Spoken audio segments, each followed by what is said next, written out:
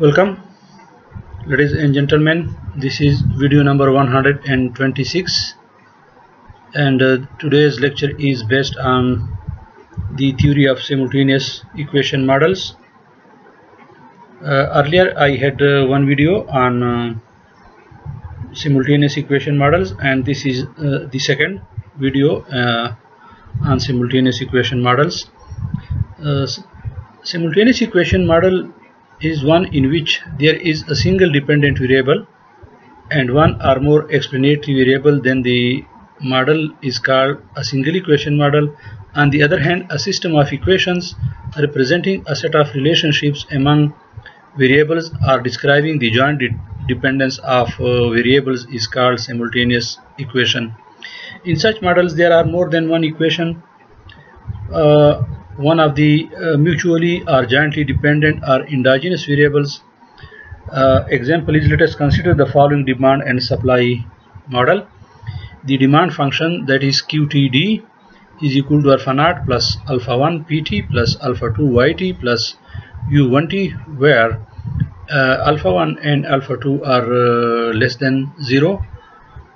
And in the supply function, QTS is equal to beta naught plus beta 1 PT plus beta 2 ZT plus U2T, where beta 1 and beta 2 are greater than 0, and the equilibrium condition is that quantity demanded is equal to quantity supplied, where QTD is quantity demanded and QTS is quantity supplied. P is price, Y is disposable income, and Z is cost of raw materials, and T is time index, which is an example of the simultaneous equation model.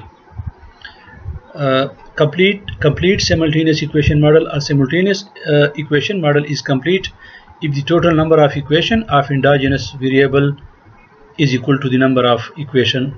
Example, for example, let us consider the model of income determination.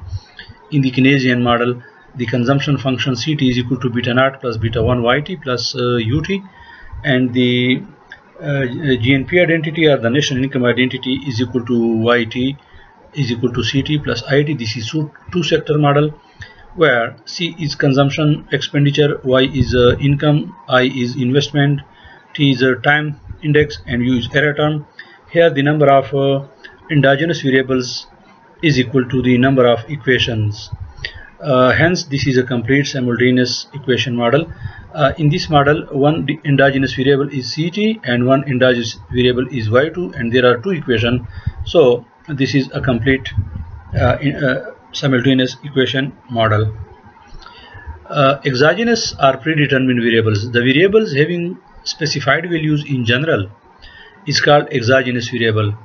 In simultaneous equation model, the predetermined variables, variables whose values are determined outside the model, are called exogenous variable. It is also known as non-stochastic and non-stochastic as non-random variable. And let us consider the following Keynesian model of income distribution, where consumption function is given by CT is equal to beta naught plus beta 1 YT plus U2 UT, and income identity is YT is equal to CT plus IT, where C is consumption expenditure, Y is income, I is investment, T is time, and small t is saving, and U is stochastic disturbance term, and beta naught plus beta 1 are model parameters. In the above example, C and Y are called endogenous variables since they are depending on each other, and their values are determined within the simultaneous equation model, and I is treated as exogenous variable.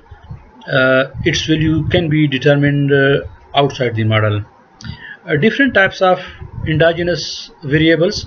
Endogenous variables are divided into two categories, such as current endogenous variables, lagged endogenous variables. Exogenous variables also divided into two categories as current exogenous variables and lagged exogenous variables. What are the differences between single equation and model and single equation model and simultaneous equation model? In this table, you see two columns. On the left side we have single equation model, and on the right hand side we have Simultaneous equation model. The model of equation representing a single relationship among variables is called a single equation model, whereas the model of equation representing among variables is called simultaneous equation model. In a single equation model, there is only one equation. In a simultaneous equation model, there is more than one equations.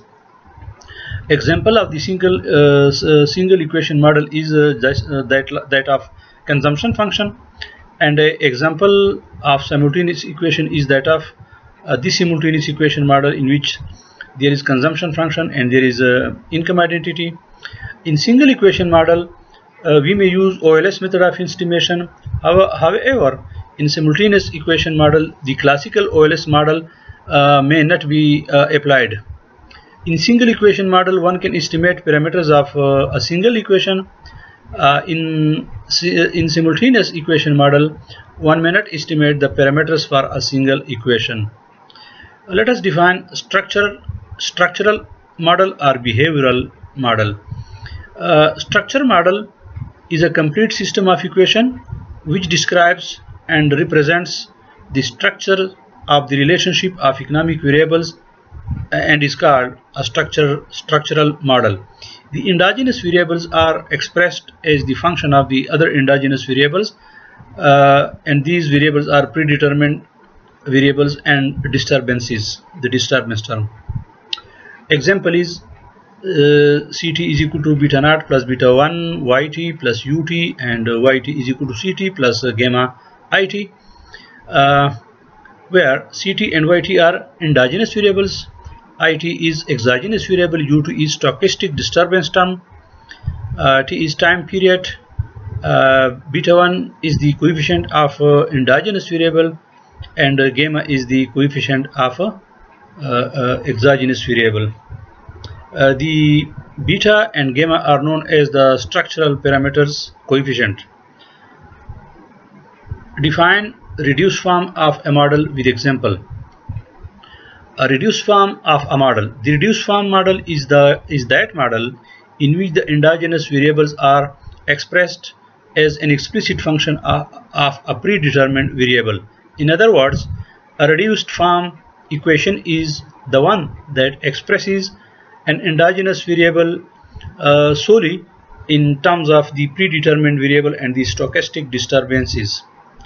For example, let us consider the Keynesian model of income determination as consumption function, where Ct is equal to beta naught plus beta 1 yt plus ut, and income identity yt is equal to Ct plus it, where C is consumption, y is income, I is investment, t is time, u is error term. Here C and yt are the endogenous variables and it is an exogenous variable. Now if we put the value of Ct into equation number 2, we get yt is equal to beta naught plus beta 1 yt plus ut plus it, and y is equal, and we can simplify this for y.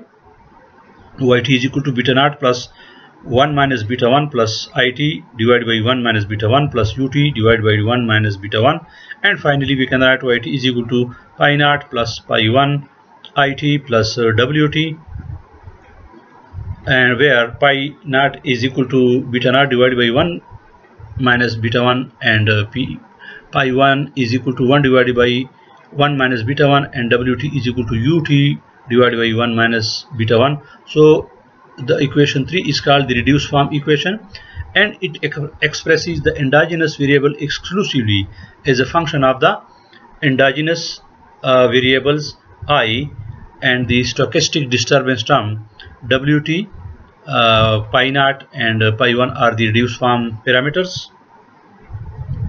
Recursive model.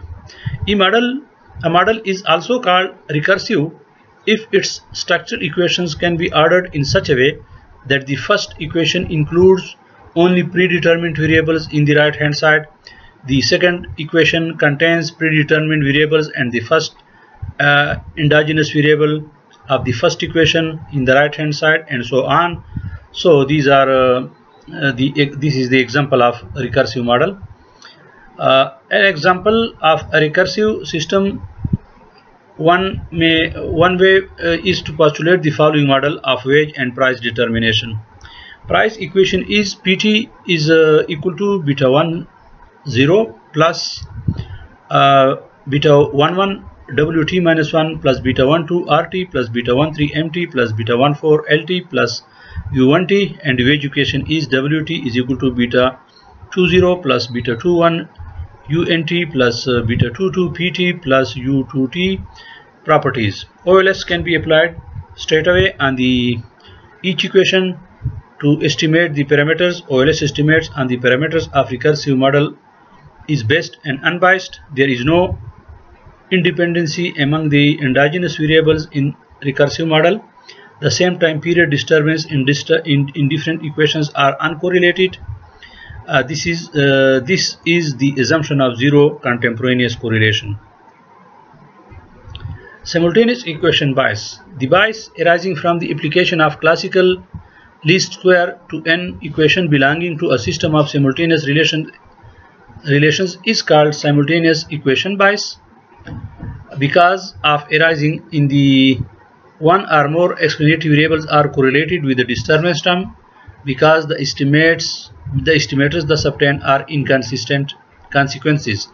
This creates several problems. Firstly, there arises the problem of identification of the parameter of individual relationships, and secondly, there arises problems of estimation.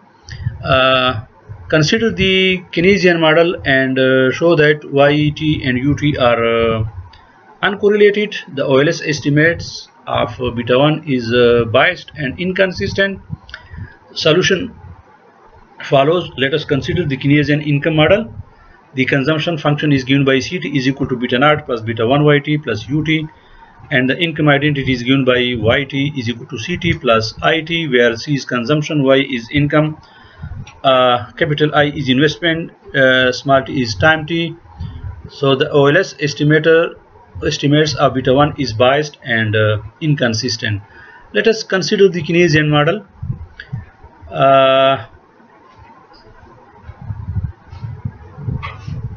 The consumption function CT is equal to beta naught plus beta 1 YT plus UT, and the income identity is equal to this. So U is the error term. UT follows the following classical linear regression model conditions. Number 1, expected value of UT is equal to 0. Number 2, expected value of UT square is equal to sigma square, that is homoscedastic variance. Expected value of UT plus J is equal to 0 for all j not equal to 0. And number 4, covariance of IT and UT is equal to expected value of UT IT is equal to 0. Now if we substitute 1 and 2, we get this. YT is equal to beta naught plus beta 1 YT plus UT plus IT, and YT is equal to beta naught divided by 1 minus beta 1 plus I naught divided by 1 minus beta 1 plus UT divided by 1 minus beta 1.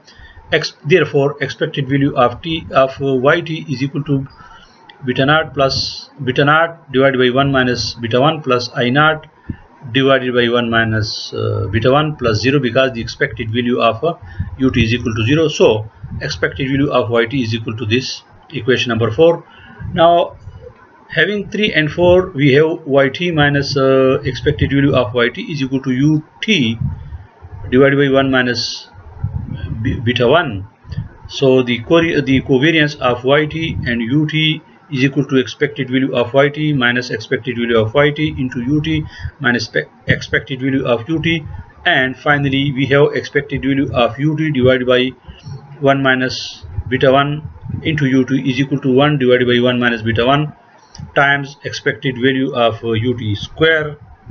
So we have sigma square divided by 1 minus beta 1, and that is not equal to 0. So sigma square is greater than 0 and 0 is less than beta is less than 1. So YT and UT are correlated because the assumption of the classical linear regression model are violated, and hence OLS estimators are inconsistent in this situation. Biased of beta 1 hat. Beta 1 hat is equal to covariance of CT-YT divided by V variance of YT, and finally we have summation CT into YT minus Y hat divided by summation YT minus Y hat whole square minus summation CT YT this is the in deviation form, and summation yt square, and finally we have beta 1 plus summation ut yt divided by summation yt square. So the expected value of beta 1 hat is equal to beta 1 plus this term, so that is not equal to beta 1. So the beta 1 hat is the biased estimator of the true population parameter beta 1, and the bias is equal to expected value of beta 1 hat minus beta 1 is equal to beta 1 plus expected value of ut yt divided by summation yt square minus beta 1. So expected value of ut yt divided by summation yt square.